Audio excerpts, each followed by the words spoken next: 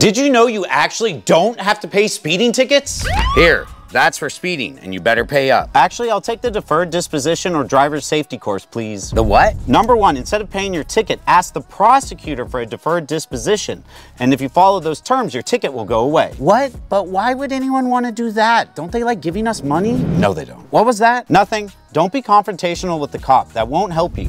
Number two, not only will a deferral save you some hard-earned cash, it will also keep your record clean and your insurance premiums low. What's that? We can't hike our prices up? Then how will we charge you more for the same low-quality service? You won't. Ah! Why does it hurt? And number three, keep a clean record. This trick usually only works once, and not at all if you have a history of bad driving. I'm not paying this. I'm going back to driving school. Yeah, buddy, the judge won't be granting you that deferral. This is the fourth ticket you've got this month. I'll go to driving college? See you at the courthouse. Bring your wallet.